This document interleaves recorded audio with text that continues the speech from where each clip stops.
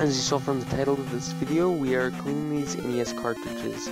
Now, I got these from a friend recently, and yeah, as you saw, they weren't in the best condition. So right here, I'm about to swipe up everything and grab Cobra Triangle. Now, this footage kind of got cut because I did a poor job at the beginning of recording it, and I skipped Tetris for whatever reason that didn't record. But right here you can see Super Mario Bros. And Duck Hunt. I think I did a better job with these. I used Lysol wipes to clean these, and as well as Q-tips and rubbing alcohol. Some things would only go out with the Lysol wipes, and it would really help clean the cartridge inside better than the Q-tips and rubbing alcohol.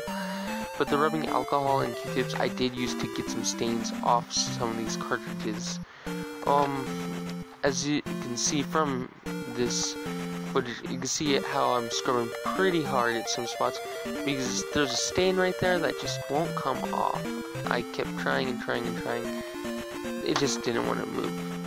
Anyways, then I grabbed some rubbing alcohol to try and do it, and it got some more of the stains out. As I stated earlier, that it did get out stuff that the Lysol wipes couldn't, and vice versa. Yeah, I really tried a couple of stains, and that line just wouldn't come out either. Really, that was about it. Just the back and one little line would not come out. Other than that, the game was clean just fine. Next, we got Super Mario Bros. 3. Super Mario Bros. 3 was pretty easy to clean, and this one was one of the games in better condition. I still do own a second copy, except this one looks much nicer than the one I already had. It just didn't run. And by the way, all these NES games, I did try my NES, and none of them ran at all when I first got them, so yeah, just didn't record that. Silly me. But yes, I am really making sure that there's a shine to them. There was these gray spots that were kind of just stuck on, and right there is some like, I guess, white stains or whatever that would come off with the Q-tips. Well, at first I was scrubbing, I'm like, why isn't anything happening? But then I realized, oh, rubbing alcohol didn't go on it. But as you saw, it did work.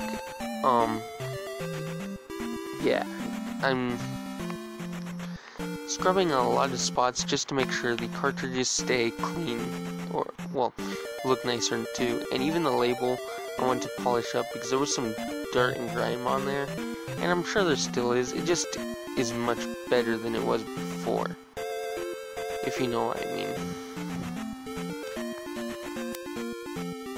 Well, now I start on Arkanoid. Arkanoid is basically like Breakout or Icebreakers. It's a pretty cool game. I guess something you'd see on other consoles as well. Pretty much anything could run this kind of game. But yeah, I'm really scrubbing this one out. There is some yellow on the caution, but other than that, I got most of it out. There was some hard to get stains and stuff like that. I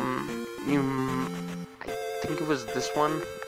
I will know when I'm editing this, but one of the cartridges, when I was rubbing like that, you could hear the squeak, and boy, it was like you could tell that thing was clean.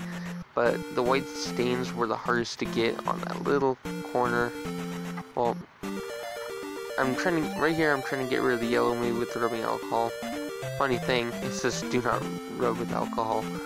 But, we're doing that anyways. Sorry, Nintendo. But, yeah, I had to scrape some of that stuff off with my nail. Well, what I have of a nail, I don't really even have one of them. But, yeah, I'm scrubbing them out. And now I'm cleaning the pin area, and it should be running just fine for me. But, yeah, it worked. And I'm cleaning a bit more with the Lysol wipe, and now it runs good. Next, we got the final cartridge, the hardest to clean one. I'm getting right here. I'm getting a new Lysol wipe for this because it is The Legend of Zelda 2 golden cartridge. Those things are harder to clean, and I thought a brand new one would work better. And this one took me quite some time to clean, because it is a shinier one, and the stains are easier to see than it is on a gray cartridge. So, and there was these marks that I could not get off. I kept trying to get them off, they just would not come off, no matter how hard I tried. But it's just a bit of wear, and there's also some black marks that I'm thinking is the cartridge itself before it was painted gold by Nintendo. So, and you can see a lot of lines and stuff like that. Again, I'm doing my best, but it does look a whole lot nicer than it did before, and you could even see some shine in the sides a bit better than you were able to before. Now, the camera, it's hard to record that with the camera, but yeah, the rest of the footage was lost. But these are the cartridges before I cleaned them, right here. I'm just kind of re-showing them to you guys, and yeah, all of them are pretty beat up. Kind of showing casing each and every individual one. Before, they weren't in the best of condition, again, but I think what I've done with them all working now is much better. And Zelda took a while to get working more than the other ones, but that game finally went. As you can see, the back sides of these look much nicer than prior. You don't see nearly as much grime.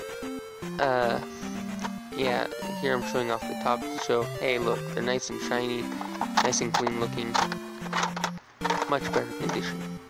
Well, I hope you did enjoy this video. If you did, please give it a thumb up and tell me what you'd like to see next here or on the main channel. Thank you, bye.